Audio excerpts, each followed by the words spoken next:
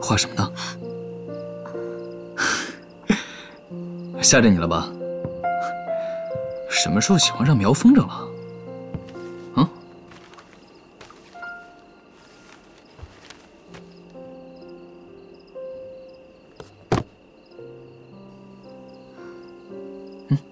送你的。谢谢三哥。嗨，下午你不是不在客厅吗？每一个人都有。真的？你不打算打开看看吗？啊。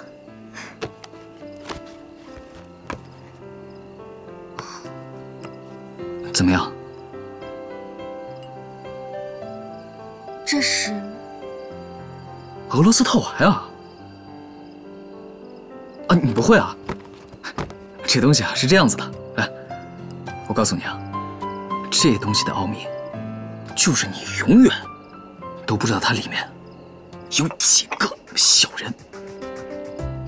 你看，2个，没想到吧？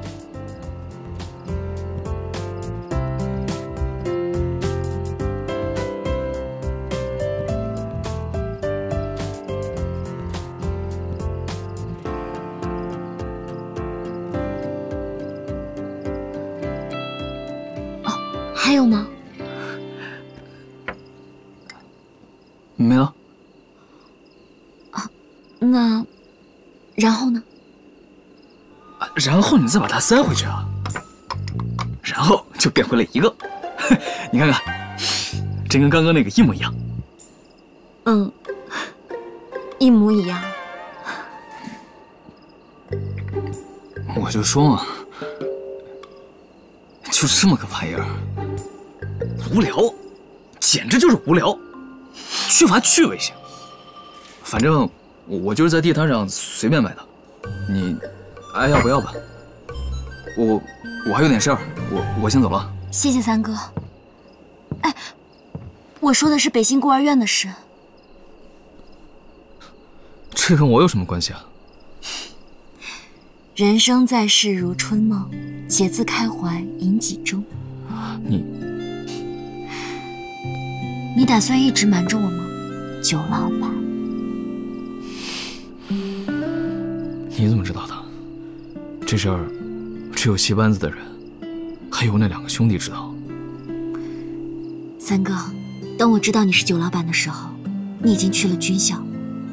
但无论如何，我该替孤儿院的孩子们谢谢你。行，那你打算怎么谢我啊？啊？要不以身相许？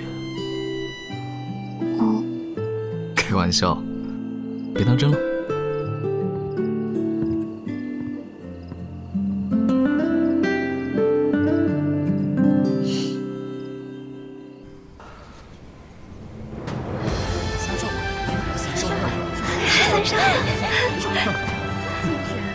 三少回来了，三少。